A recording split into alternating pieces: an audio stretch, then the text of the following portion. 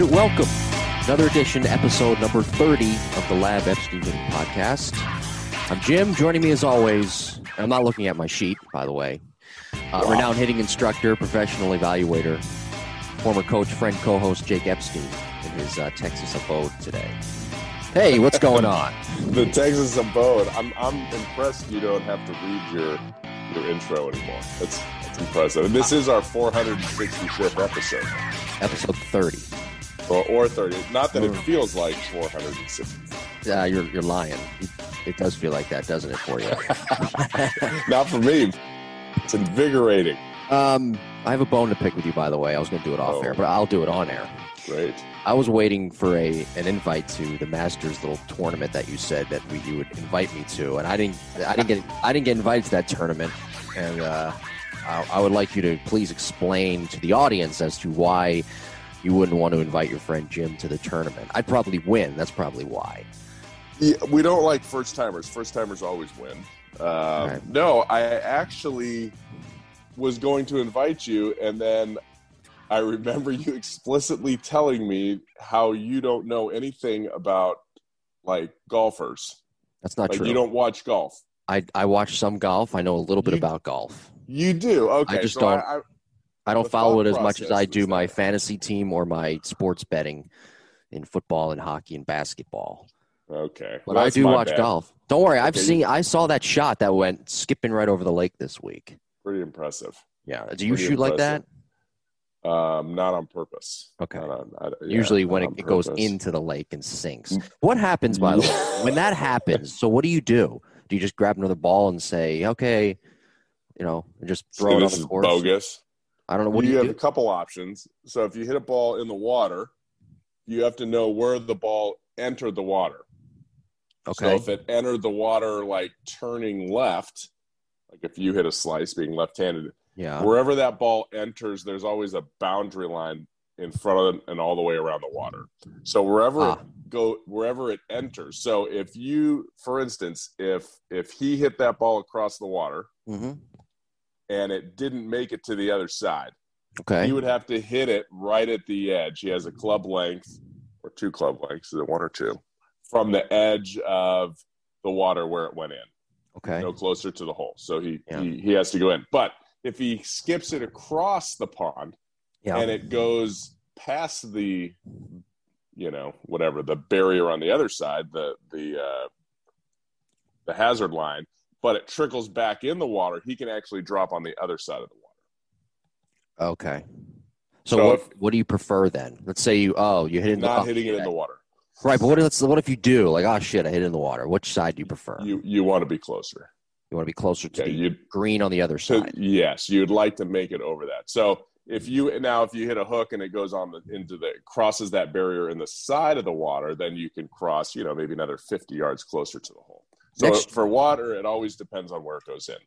Next June, we're going to talk about some tennis, too, because that's when the U.S. Open goes on and happens. Yeah, let's talk about tennis. That was a tradition with my grandfather, who loved tennis. All of his daughters, my mom included, played tennis. My mom was a college tennis player. I guess that's the right term. Yeah. She loves tennis. I like watching tennis with her, and it's a great sport. So now we're talking golf. A good sport. We'll talk about tennis next when the U.S. Open comes around next June. Okay, we can start a pool on that one, too. Right, and you won't invite me again. I'll invite you next time. Every not every Masters, every major. This is the last major. The audience might be... We got to wait until next April. The audience might be wondering this. Are you in any fantasy football leagues? No, too time consuming. Too time consuming. Okay. Yeah, I don't have time for that. You don't have time for fantasy football? No. Are you sure? No. And I'm not saying you're not busy, but fantasy football is... I feel like if I go in, if I put one toe in the water with fantasy football, I'm done. Yeah, have you ever done fantasy baseball? No. Yeah, I wouldn't suggest doing it. It's really boring. And you got to keep up every single day with the lineups, and ain't nobody got time for that. No. I saw a quote from Willie Mays this week on Twitter. It was from Baseball Quotes, at Baseball Quotes on Twitter. By the way, I think I'm going to get a Parler app now, too. That's what all the cool kids are doing, too. So I'm going to get a Twitter. I'm going to have a Twitter and a Parler. I might get a Parler. very soon. There you go. Let me know how that goes. I will. I'll probably have like 2 followers. Willie was quoted in saying, in order to excel, you must completely be dedicated to your chosen sport, and you must also be prepared to work hard and willing to accept constructive criticism. Without 100% dedication, you won't be able to do this, meaning baseball. Now, I bring that up because we have a lot of kids listening. I have statistics on every age group that listens, all the analytics on which country. By the way, we have listeners now in Sweden. So hello to our Sweden friends. Yes. But all those analytics tell me that there's plenty of kids listening that are under 18. And a lot of that age, I encourage everybody to play as many sports as possible. I'm sure you did in high school. I did as well. So I don't completely I love Willie Mays, obviously a legend, but I don't think that's the greatest quote for kids to see, because I think you should play all different sports. And I'm sure you preach that too to your younger kids at the lab. Yeah, you do, but you pour yourself into anything that you're doing. So I think that quote can be used for life in general, right? Okay. I mean, dedicate yourself to, if you want to be a great basketball player, dedicate yourself. And even if it's for 3 months, right? Dedicate yourself to that sport, or dedicate yourself to that project you're doing in school, or dedicate yourself to, a new business venture or the job that you're doing. So I think that quote is, I understand what you're saying and what he's saying, because he's saying it as a grown man that, that's what he did. He played stickball, and he played, he may have played basketball there. Baseball was kind of all there was then, I mean, football wasn't really a big thing. So, I think you pour yourself into something, you're going to be great at it. And you need people to tell you that you're wrong. You need people to tell you that you did something wrong and you're bad. And hopefully people just don't say that, and they have no reason for saying that. But, I watched the show Billions. You watch the show Billions? I don't. Love the show Billions. What channel's on? I think it's a Showtime show. It's probably on Netflix now. Okay. Anyway, so is he a hedge fund guy? Brilliant man, right? But he has a guy that keeps him in line. And you have to have that person that says, you know what, or he actually has a psychiatrist too that keeps him in line. But he has, 2 or 3 people that say that is a bad idea. Otherwise, you go crazy. You need that criticism to keep you sharp. And sometimes that's a hitting instructor or a pitching coach or a tennis coach or whoever it is, but you need someone to keep you honest. Well, I'm going to segue into something. Kim, I can't say her last name, was hired, Kim Nine, or I apologize, I can't say her last name. I couldn't find a pronunciation this week. But she was just hired as the Marlins head of baseball operations. And you're talking about keeping some players in line and keeping always being kept in line when you're great at something, just to keep things in check and in perspective. And I think this is a great hire, because a lot of times I think something that's rampant right now in front offices, and you know this pretty well also, is that there's a lot of infighting with, let's analytics versus scouts, or scouts versus player development, or analytics versus player development, without a real central true figure. And that's not taking anything away from what general managers do in the game of baseball today. But they, at times, seem to lean one way or the other, whether it be analytics or more so on scouting or more so on player development, depending on, the way the wind is blowing with the organization in that given time in that organization's cycle. Where I think with Kim, just reading her resume, it seems like she's been in all sorts of different places, and she may be able to add fresh eyes and levity to any situation in the Marlins front office and give people a different perspective without having that having that lean one way or the other. Does that make sense? Yeah. It's just going back to what you were saying about keeping things in check. And I think seeing her getting hired, while it is a barrier that's broken, yes, it's also something too that may provide just a different, fresh perspective on things. In my opinion. It's great that she's a woman, but she's an ultra qualified, qualified person. Like she's been around it, and again, the more you can lean on other people and learn from other people, doesn't mean you copy other people. Yeah. It doesn't mean that you're going to do or make the same mistakes they made, but the more you can kind of be exposed to that, I think is huge, especially when you can bring those two together. And I'm sure there is some kind of lean one way or the other. I think that, that balance board does shift. But, it is interesting. You look at, different organizations and there are so many like general managers that are, being hired and considered for different jobs. And that person making the decision to hire them is they're looking at that. Is this more of a player development general manager, assistant GM, or whatever it is, or is that, or assistant vice president that they're giving a job to, or are they more data heavy, or who has the perfect combination of both? And that's the decision that these president of baseball operation team presidents are having to make right now. Let me ask you a question. If you're hiring a general manager or a head of baseball operations, I may know which way you're leaning, but if you're looking, like say, for example, the Angels, congratulations, by the way, not only to Kim, but also to Perry Manassian. I hope I said that name right. Mm-hmm. And no pronunciations. But Manassian? I think it's Manassian. Manassian, okay. Yeah. And same, well, I think his dad or somebody else with that name, somebody in his family, I think. Well, the Mets are looking for a new GM as well. If you're Steve Cohen or Sandy Alderson in this case, play the role of them for a second. What are you looking for in a general manager? It's tough again to get centered, to find somebody who's centered, male or female, but without leaning one way or the other. So that's an inevitable factor in hiring. So what are you kind of looking for in a new GM if you were in that position to hire somebody? Tough question, but I know. No, you're looking for someone who can lean across the aisle, right? You're looking for someone who can make decisions on in both those areas, or hire the right people in both of those areas. So I'm hiring a general manager that can lead. Yeah. Right. Somebody that can have a conversation with my analytics team, but can have a conversation after a game with my manager. Right. I remember Bochy and Kevin Towers had like the greatest relationship. Yeah. Where they could say, this is wrong, but you have to be able to have relationships and not get your feelings hurt with whoever is underneath you. So I think if you have a selfless general manager who can bring in people to be his assistant GMs that are heavy on one side, heavy on scouting, and one person heavy on analytics, and then have that open conversation, I think those are the best people. If you have a GM that's heavy one way going in, then he's going to hire people underneath him that are heavy that way too. And he's going to hire a manager, and then that manager is going to hire a coaching staff. And now all of a sudden you have an entirely metric forward staff or system. That's the scary maybe part. That's good. I mean, but maybe that's what the Rays did.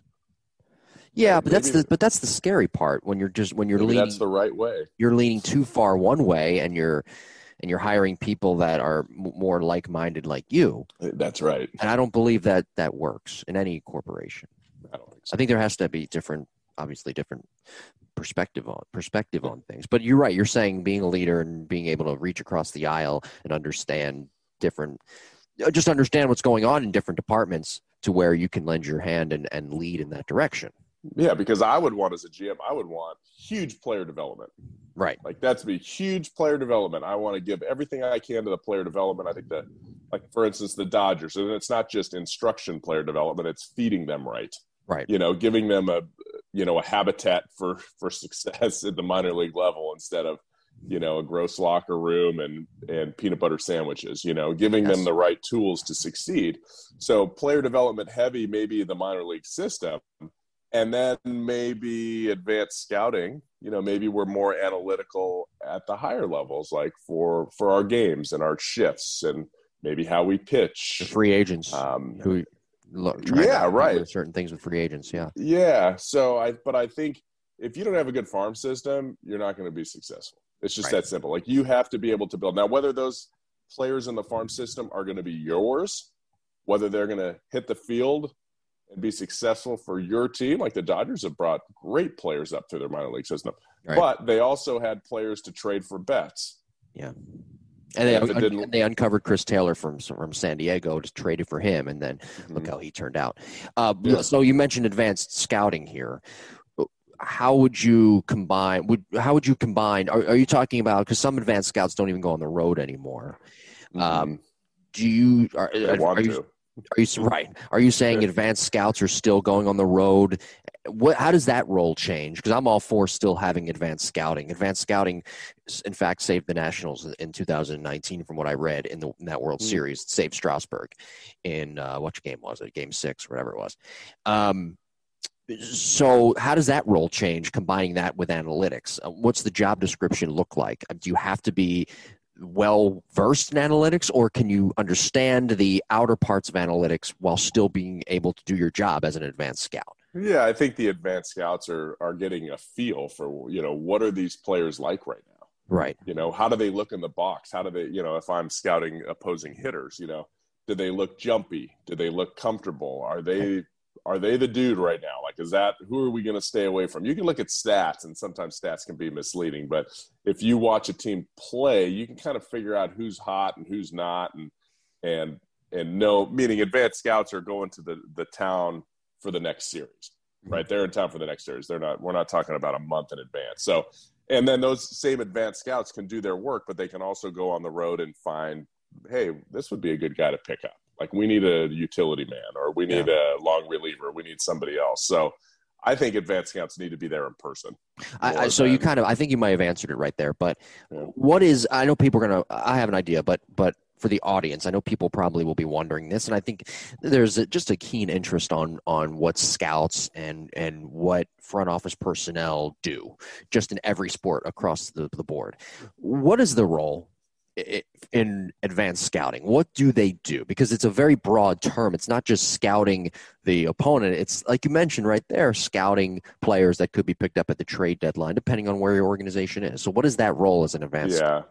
It can be. It can be, I'm an advanced scout for the Texas Rangers, and we're going to go in and we're going to play we're going to play the Royals next series. So I'm going to go to Kansas City ahead of the team and watch the Kansas City 3 or 4 game set against, whoever they're playing, they're playing the Angels or whatever. So I'm going to get an idea of what, how that feel is, how they're managing games, how they're managing their bullpen, the matchups, left-handed, right-handed matchups coming out of the pen, so we can prepare our guys for that. Maybe we take that advanced scouting and say, okay, we know that, Gallo, you're going to face this guy all series coming out of the pen after the 6th inning.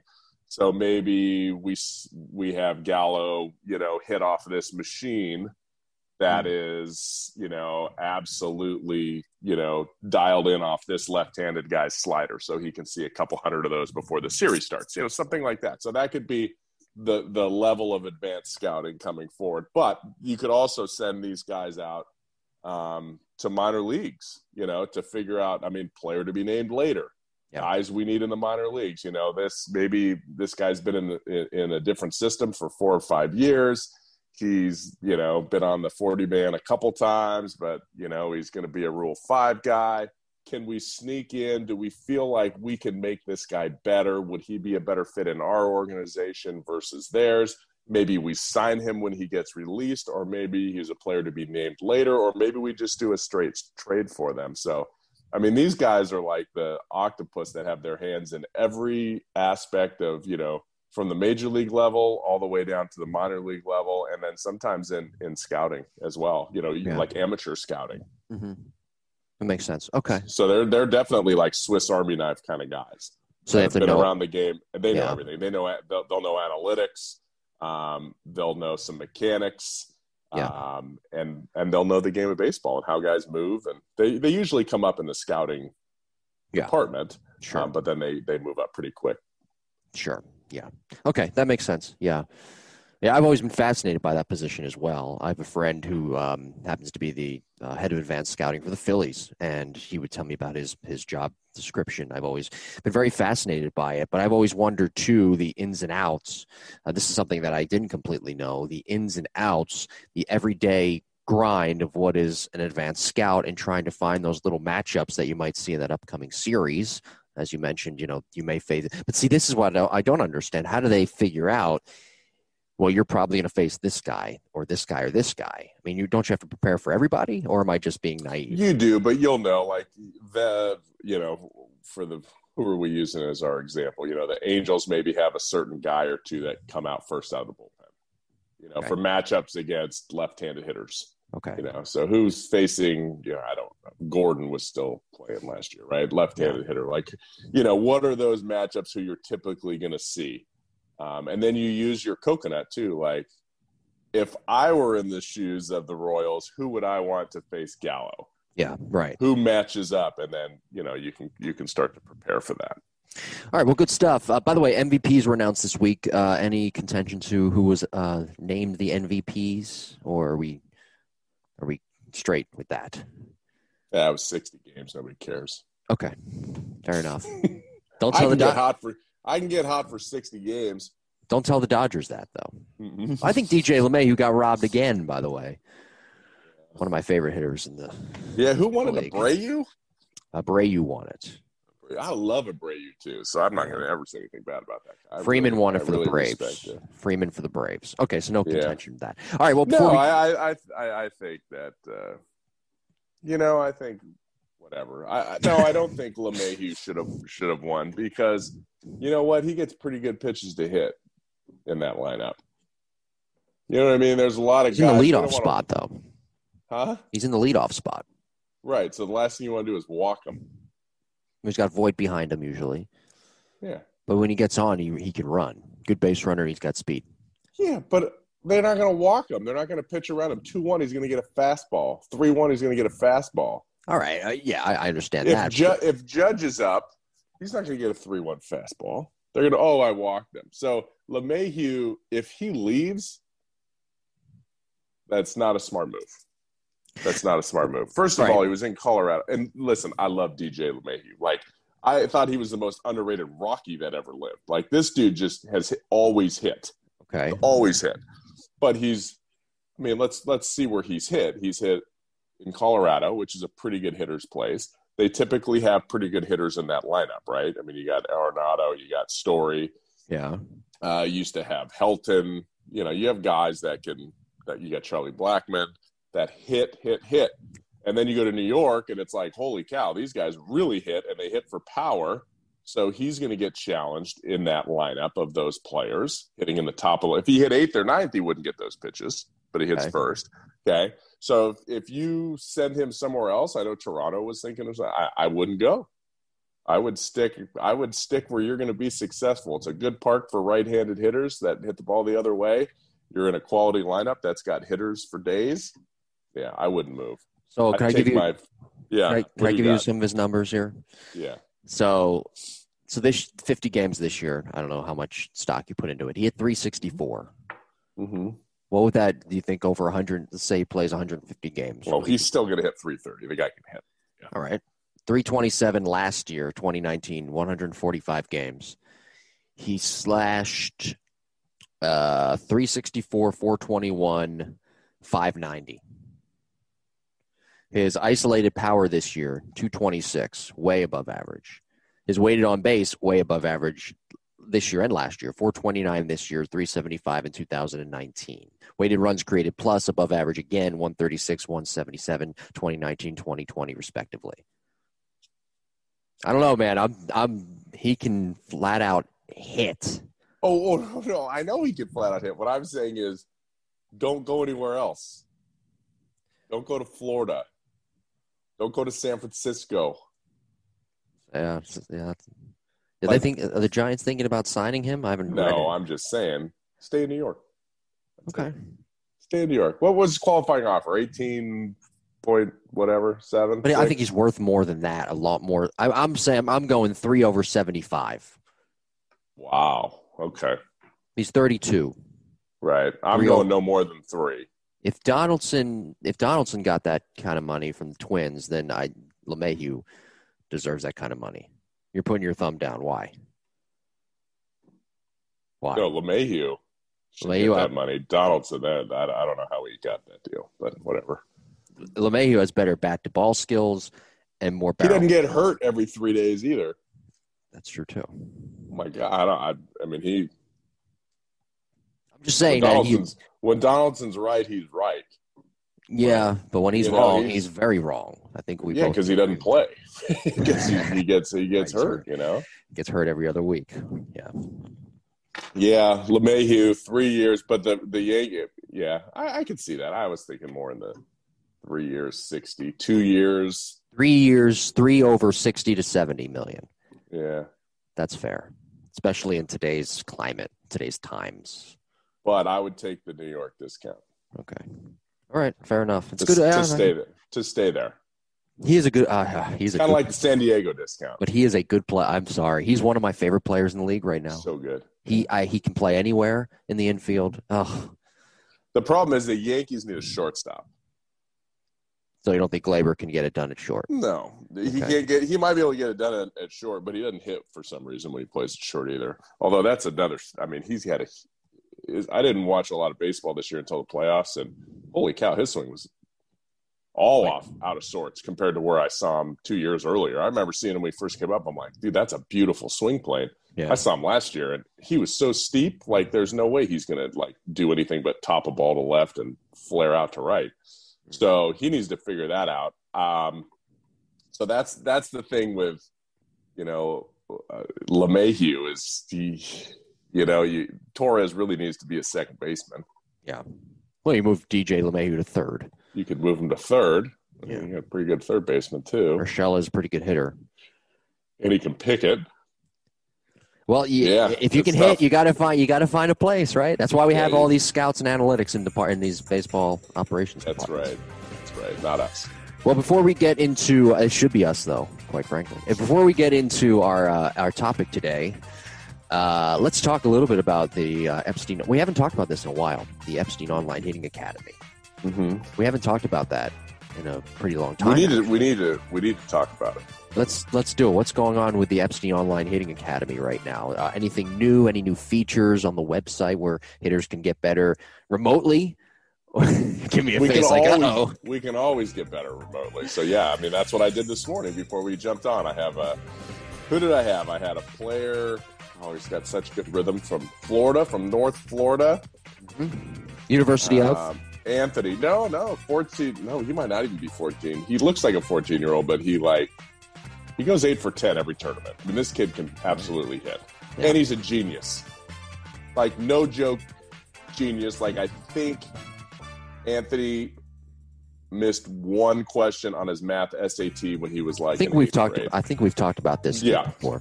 Yeah. So Anthony, boom, he looked good today. And then there's girl Brooke. We looked at Brooke today.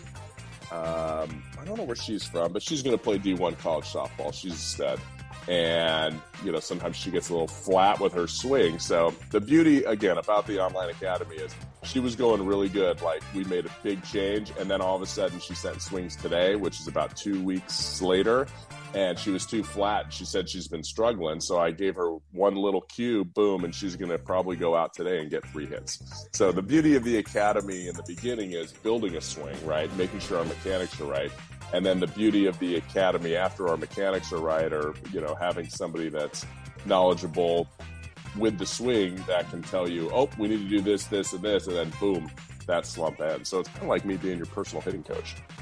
Online, remotely. Online. It takes you, dad takes a video from the game, you upload it that night, boom. Coach Ep takes a look, says you need to do this, that, and the other. All of a sudden, you make $25 million a year over 3 years. That's right. And you don't forget it. You don't forget about Coach Ep, who helped you along that process 10 years earlier. You say, you know what? That guy deserves a Rolex or something. Yeah, that's right. So for more information, log on to EpsteinHitting.com to learn more about Epstein Online Hitting Academy. Very good. All right, be sure to like and subscribe to the podcast. We're on social media at Jim Tara, at Epstein Hitting. I may be on that Parler app one day. Who knows? And check out our YouTube page as well. The Lab Epstein Hitting YouTube page with archived episodes and clips. So let's break into today's main topic. It's our player development series, revisiting that, volume 4. And we're talking today about different contact points for different locations.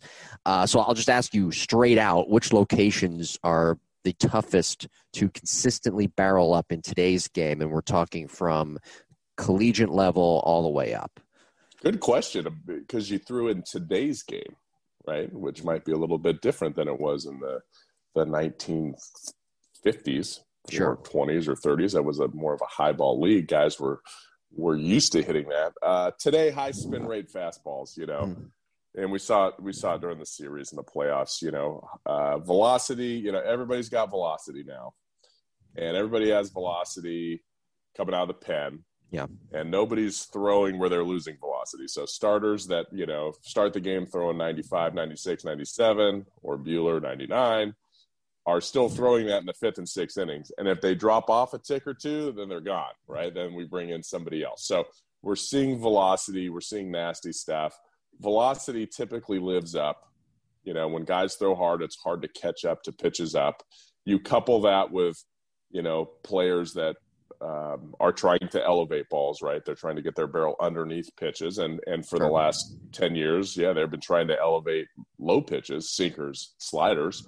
Now, all of a sudden, you throw something that doesn't sink or slide as often, and it makes it more difficult. So, definitely that's the great equalizer right now is the high fastball. I'm not sure that really answers our question about pitch locations.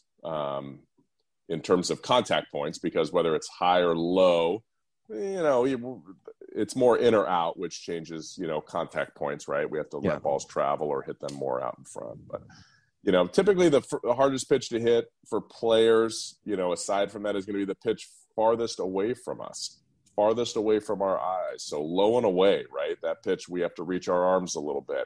Yeah. We have to tilt our body in a little bit. And so when pitchers are good and they can throw and get guys looking down and away where they're kind of leaning out over home plate. They're dropping their barrel to cover that pitch. And then all of a sudden you can throw something with some velo 180 degrees from that. That's what makes hitting so difficult, is when pitchers have command. Everybody's got velocity now, but I'm telling you, guys that can set up, and smart catchers with smart pitchers that can set up hitters and move their eyes around the strike zone between different pitches, those are the guys that are really tough. So let's picture, by the way, that whole idea of letting the ball get deep minus outside pitches, that's kind of a bullshit term at this point, right? I mean, we see so many times where guys are hitting balls out in front, and you mentioned too on this show, trying to hit the baseball out in front rather than letting it get deep, which unless it's an outside pitch, it's kind of non-existent at this point. Am I right about that? It's how you hit the ball out in front. Yeah. So you want to hit a ball out in front, but if you jump to get it, it doesn't work. So, I mean, let's talk about guys that don't jump. So for instance, I got to meet a great kid. His name's LJ Hatch. He plays in the Rockies organization. LJ is a defensive specialist. Okay. Self-admitted, I go to every level because I can play defense. And I probably should. Did I tell you what organization he was in? Rockies. Okay. I was hoping I didn't.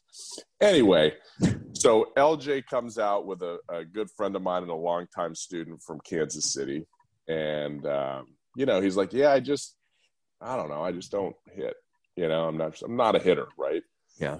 And so we look at his swing, and I'm like, well, you have really good hands. He's like, yeah, I can, hit a ball to right, hit a ball to left, hit a ball high, hit a ball low. I mean, really good hand path. But his legs, like his front leg doesn't even straighten.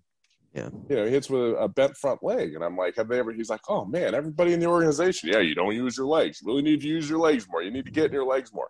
Anyway, it took one day to get LJ into his legs. And then it took another day to get him into his legs, using his legs properly off of velocity. Okay. So not just front toss. I mean, he's a pro player. You can tell him to do something in front toss. But he was able to do that in 48 hours, which was unbelievable to me. And that front leg never broke down. He started to sit back and everything worked. Well, the problem is he used to take his upper body to get to that pitch out in front. Like not his barrel in his hands. He would take his whole body to get to it. And as soon as that happened, his front leg would break down. And so, he was a guy where like, you got to let that ball get deep. Even though you're pulling it, you got to let it get deep so that it makes your body sit back more, because as soon as it's out in front, you'll get your chest forward. So yes, we don't want to let balls get too deep. Okay, so you want that timing window to be, and everybody's a little bit different here depending on mechanics, but, instead of hitting the inside pitch at one spot and then hitting the outside pitch, say 3 feet deeper, 3 feet, holy cow, 36 inches, that's like 12 miles an hour off a pitch. But if you can shrink 36 inches to, say, 18 inches between hitting an inside pitch out in front and an outside pitch a little bit deeper, yes, it's deeper, but it's not that deep. Okay, so those are the kind of things. But we have to get a player to use their body correctly. So in order to do that, you may have to tell them, hey, try to let it travel a little bit more and then sit back more. So we're letting it travel, yet we're still hitting it out in front. I guess that's the best way to say it. And it's a very complex thing to learn, but when players get it, they feel like they have all the time in the world, yet they're still hitting balls out in front of their front foot. Yeah. So yes, we absolutely, if you tell a kid, hey, let it get deep, that's if he's setting up a tee and he's hitting everything behind his front foot, you're killing that player. Because you have to have a mechanical breakdown in order to do that, to hit that pitch. But if you're telling that player, hey, let it get deep because their upper body is hunching forward, then it's a bad thing. So the best thing to do is join the Epstein Online Academy for Coach Jeff to be able to tell you if you're doing that now. But, having someone say, okay, you are hitting it out in front, but you're doing it the wrong way. Yeah. We have to let it travel. But we have to let it travel in order to keep our body back. So let's discuss contact points. Let's picture a plate. You're at the plate, right-handed batter. Let's discuss contact points for certain pitches, east to west. So inside pitch, and we've talked about this before. You're hitting it out in front of your front foot, right? I mean, that's center cut, right down the middle, a little bit. Maybe at your front toes. Right. And then, of course, you're letting the outside pitch get very deep, but you're releasing the barrel early from the lag that you would from the inside pitch and the pitch right down the middle. So that's if you're teaching younger kids, not just – because at this point I think college kids and pro players should know this already. But if you're teaching this to high school kids and below, that's kind of the base of the house, if you will, in certain contact points and being successful. Yeah, I mean, I don't ever take anything for granted with what people know and what they don't know. Depends on how much your coaches really study. Yeah. But yes, I would say, if I were setting up now again, this has to do with how wide a player is too. So that's why I have to look, I have to kind of see, but if a player's launch position, when they stride, after they stride and they plant their front heel, if that width is wide enough, okay, so if their inseam is 30 inches and that width is like 33 inches, then I would say that's standard, okay? So some people stride and they're wider than that. That ratio is wider. Some people stride and the ratio is narrower. So that changes contact points. So a player that's really wide, for instance, like Tatis gets pretty wide, okay?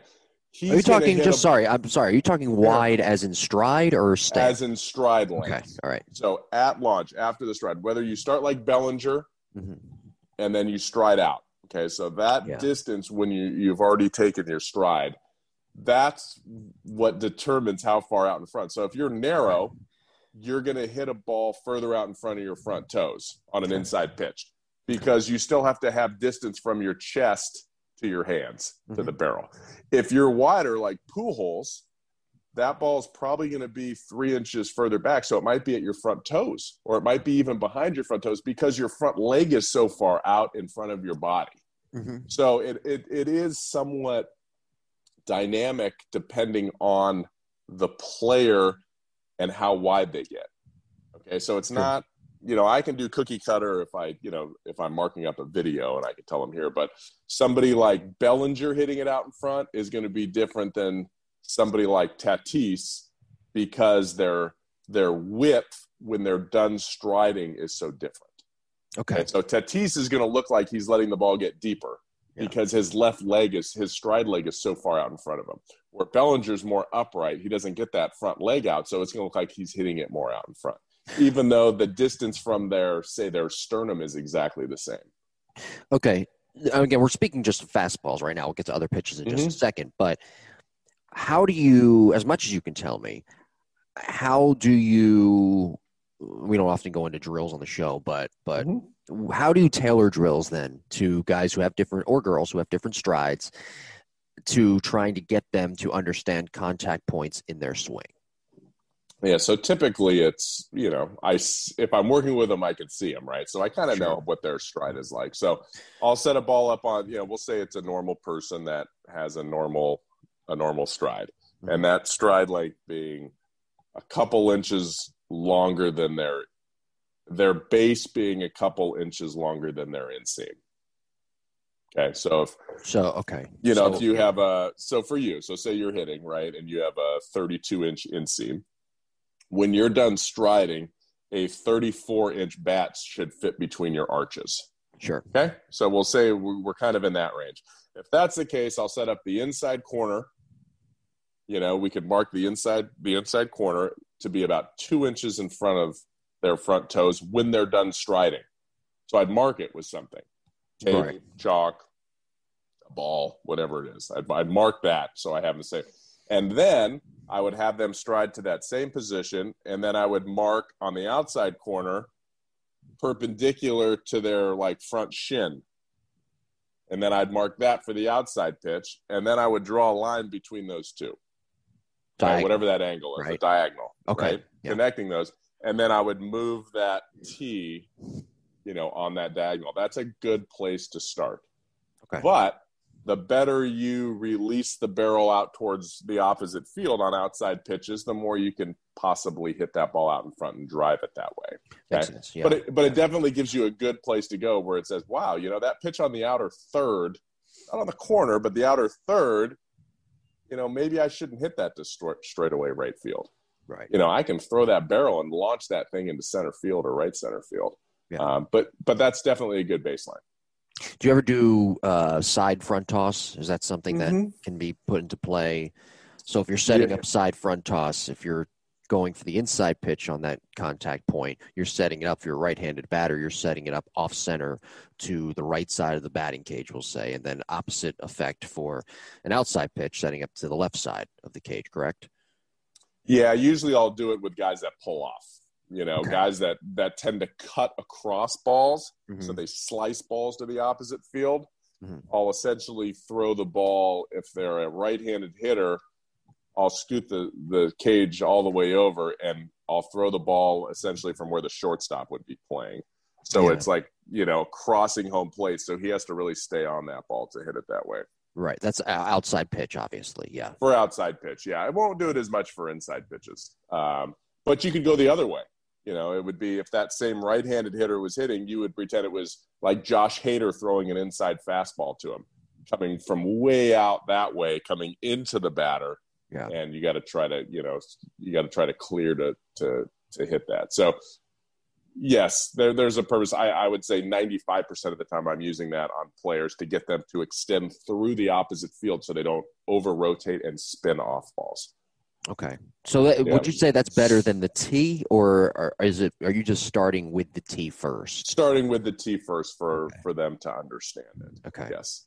And I just had certification training here a month ago, 3-4 weeks ago, and we talk a lot about the transition from hitting a stationary object to hitting a live pitch to the opposite field, right? That's kind of like the progression. We start here hitting a punching bag and we finish here.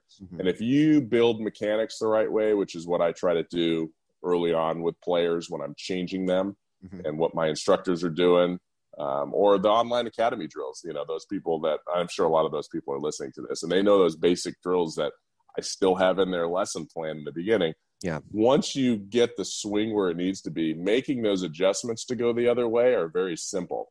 But if you just get a player to come in, and sometimes we see this at the lab, right? Somebody just joins a membership, right? We have players that have been in the training for 6-7 months. Now, all of a sudden, we got a new kid that jumps in whose mechanics aren't where they need to be yet. And we have breaking balls set up on the outside part of the plate, and they have no chance because they don't have the foundation to get to that pitch. Yeah. And then we have to kind of catch them up a little bit. But that's how it is. You just start slow. You start easy. You get them to understand it. You get the path working right. More than anything, you get the path working right. Then after the path is working right, you can cover both sides of the strike zone and up and down. Then once you can do that, now we can add some juice. Mm-hmm. Now we can get into our legs more. Now we can build strength. We can build explosiveness. But none of that works if a path isn't built in. The swing plane has issues. I'm glad you mentioned that. How does path relate to contact points and being successful on different contact points? Yeah, I always liken it to juggling. So if you have one swing for the outside pitch, and then you have, because your mechanics aren't good, like, on an outside pitch, you have to, cast. And then an inside pitch, you try to bat drag to try to get your barrel down and in, whatever. So you have two variables, right? So you have two different swings, but now all of a sudden you're covering three different pitches. So 2 times 3 is 6. Now you're trying to juggle 6 chainsaws. Or balls, right? We're juggling 6 things. Good luck with that, right? But now if I have one swing, right, that can cover inside and outside, and 1 times 2 is 2, well, I can juggle 2 balls. That's a piece of cake. I can juggle 2 balls in one hand. That's easy, though. 3 is easy, too. I can do 4. Go ahead. Well, you can. That's because you grew up in the circus, you little freak. There you go. You creep. Well, the little carnies, you live in the trailers. And, the circus is a weird place. But, yeah, it's when you have a good first move, and we spend so much time on launched at what we call short approach, heel plant to when we start to rotate. If you're good there, then all it is extending to the outside pitch. But if something goes wrong there, if we drop the bat head, there was a kid who wrote me this morning, his grandfather, he's a little guy, right, that's at the lab, and he drops his barrel below his hands, like in his stride, it does. How do we fix that? Well, if you have that move, there's no way I can teach you how to get to the inside pitch and the outside pitch consistently. Like, we have to fix that move right now. And if we can get him to his short approach where that barrel's still up and his armpit's still open, now all of a sudden we can get to all those other pitches. So mechanics comes first to get to those pitches. When your mechanics are pretty good, now all of a sudden we can work. And that's why I don't work pitch locations probably until I've worked with, if I have your standard 13-year-old, standard 12-year-old that has a mechanical issue, we're going to work mechanics for like 4 hours. Yeah. 3 hours. Mm-hmm. And they're going to work that on their own. Yeah. Then we can move on. For instance, we had, when LJ was here, professional guy, this is the difference between, instructors. I videoed his swing, mm-hmm. and I said, wow, your hand path looks great. I'm not going to have you work on tipping the barrel or snapping it or whatever the hell everybody's concerned about now, right? It was like, boom, my eyes saw one thing. Yeah. And that was his front hip and his front knee, and it was causing a drift. So I just said, heck with anything with your hands. Let's attack this. We were able to do it in a short amount of time, and then his upper body still played. Yeah. I wrote down I wrote down next week, possibly talking, as much as you can tell us, talking mm-hmm. about maybe opening the show with how you go about, in order, your checkpoints of how you go about developing a hitter, because there is so many elements to hitting, and you sometimes have to put that into order and not go out of order to where you might mess a hitter up or trying to capitalize on something that they already do really well without messing with their strengths. You just waste time. Right. Exactly. You waste time. If you start off the wrong way on the wrong thing, you're wasting time with that player. Yeah. And you're just spinning wheels, and then it's like, oh, now we got to go back and address this. Mm-hmm. And you have to have the right eye and the right experience to know, if I fix this is the glaring, most important thing that needs to be fixed. If I fix this, you know what? The residual effect is going to be that this gets better. Yeah. And now I don't need to fix, quote, this. I'm going to fix, the main thing in hopes that the other part gets better. And then if it doesn't, then I can address that later. But yeah, it is. It's you gotta know what you're doing. It's kind of like you're a mechanic, right? At a car, if you're like, I don't know what it is, you start playing around, you're gonna ruin that engine. Yeah. But if you plug it into the freaking computer now and it says, oh, you need to do this, this, and this, you're like, okay. We don't have a computer. We don't have a computer for mechanics yet. I'm a big '90s television show guy, Seinfeld, and Everybody Loves Raymond. And what you just said there reminds me of one of the later episodes in one of the later seasons in Everybody Loves Raymond, where Frank, Ray's father, takes apart the washing machine without knowing what the problem was. And he takes out a part and he says, "Well, here, your problem is this won't go back in." It's kind of like a hitter there. The problem is you can hit this pitch, but that's right. Something's off. That's right. Yeah, and you can, and players get into that, typhoon where all of a sudden it's like, where did I start? Like all I wanted to do was work on my stride. Yeah, right. And now all of a sudden I'm worried about the angle of the bat during the stride or the angle of the bat, here, and it's like you don't need to worry about that. Yeah. I have here. I have written on my card here that we have to get to. Breaking balls, contact points for breaking balls, change ups. We can throw in sinkers there, sliders. So we'll start with change ups because that's sort of the second most pitch that's thrown throughout baseball nowadays. What are the contact points like for change ups? How do you establish consistent contact points so you can be successful on that pitch?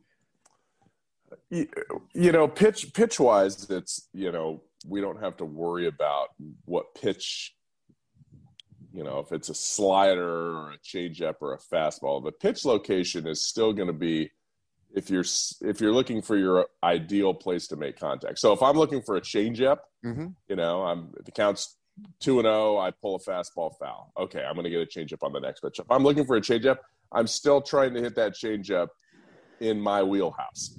If it's down the middle, I'm trying to hit it at my front toes. Sure. So the contact point's going to be the same. Now, sometimes they're dropping more, so your swing plane may have to be slightly different. Yeah. On a breaking ball that's dropping 10 degrees versus a fastball that's dropping 4 or 5 degrees. But as far as speed, you want to – I shouldn't say you want. If you're making adjustments, you're going to be able to hit the changeup further out in front.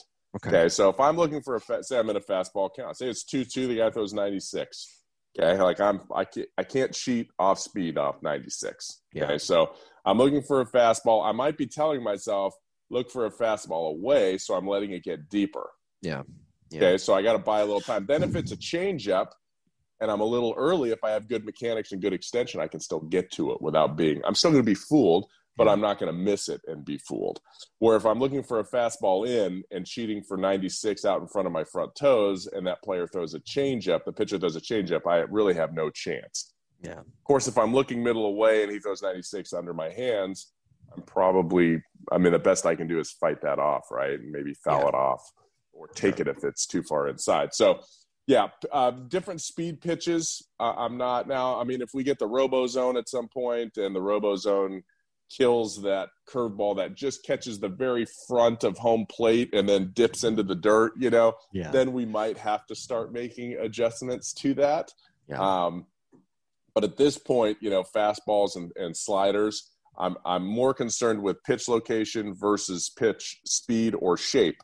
I will say that as a hitter, if the pitch is slower, I'm going to tell myself to try to let it get deeper. Sure. Yeah. Okay. So if I'm early and I'm in trouble, I might start looking for curveballs away, even in fastball counts. If I'm jumpy, if I'm early in fastball counts, I might trick myself and say, "Hey, pretend it's a curveball away. I got to let it get behind my front foot," and then just to kind of help my timing. Okay. So before we move on to our listener question, just to wrap up this week's topic, do we miss anything on contact points that I've failed to ask or failed to address? The big thing with contact points is practice them all. Practice up, practice down, practice in, practice out. Find out where you're the best. Get a pocket radar, use a hit track, see where your bat speed is the best, and know that when the ball's middle away, it's going to come off the bat 3 or 4 miles an hour less than if the ball's middle in. Yeah. Okay. And if it doesn't, then you got a problem with your swing on pitches middle in. Yeah. So, and know what you're good at. Look, I know I was not good at low and away. So I tried to just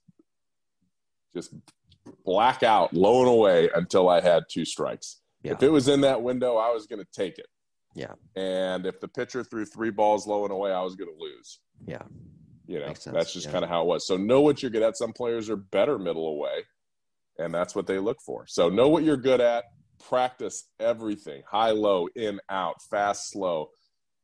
Be a hitter. Don't necessarily be a slave to a certain drill. Makes sense. Okay.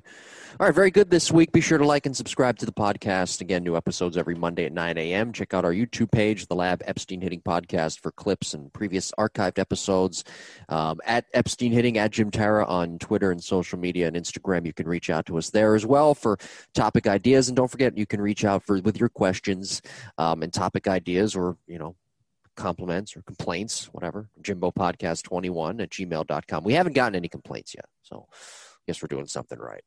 No, maybe we're not. Maybe we need to take a harder stance. Maybe. Well, what do we take a harder stance on? There's so many things in today's world you can take a hard stance on. Geez, where do I start? Yeah. Let's not open that can of worms.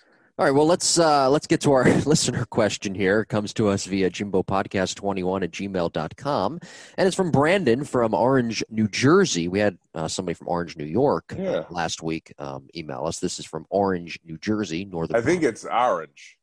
It's not orange, it's orange. That's how my dad would say it, orange. How do you say Florida?